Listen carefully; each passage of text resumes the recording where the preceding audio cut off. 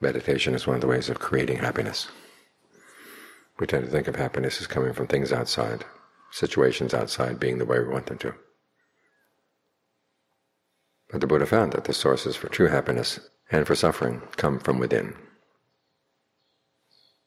So we want to look within. As you go through the day, you have other things distracting you, but right now you can settle down and be still. Focus inside.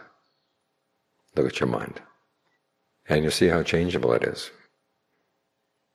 So tie it down to something so it gets used to not changing. Tie it down to the breath. Of course, the word tying down sounds a little bit restrictive, but in the beginning you do have to restrict it. Ajahn Mahabhu's image for meditation is putting a fence around the mind. At first we may not like the idea of a fence. We don't want to roam around as we like. But it's when the mind is fenced in that it realizes it's got to find its sources for true happiness here inside the fence. It's forced to pay attention to potentials that are here that it's overlooked. And that's when you find there's something good. You've got the breath here, you can make it really comfortable. Breathe in a way that feels refreshing to the different parts of the body. Muscles of the shoulders, the muscles of the chest, the abdomen, all around the body. As you breathe in, breathe out. What kind of breathing would feel full, refreshing? You want to be able to create refreshment from inside. So here's your batch of raw materials, and the Buddha teaches you the skills. Now it's simply a question of applying the skills to the materials, to what you've got. So you can take advantage of these potentials. There's the potential for all kinds of knowledge, all kinds of well-being inside. But because our attention tends to be focused outside, we don't put the energy into developing our own inner potentials.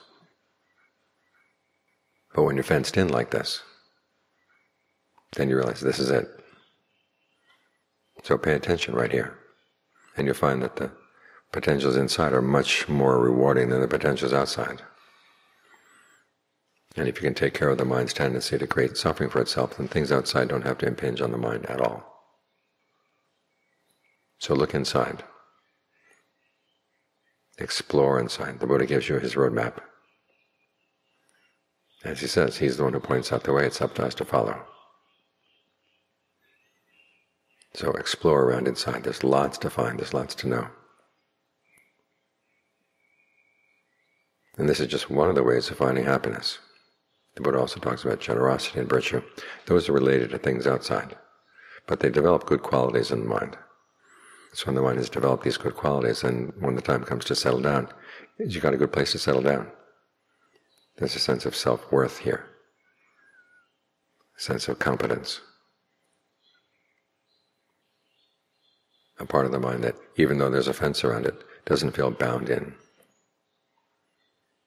That's what you want to develop. And the potential for it is right here.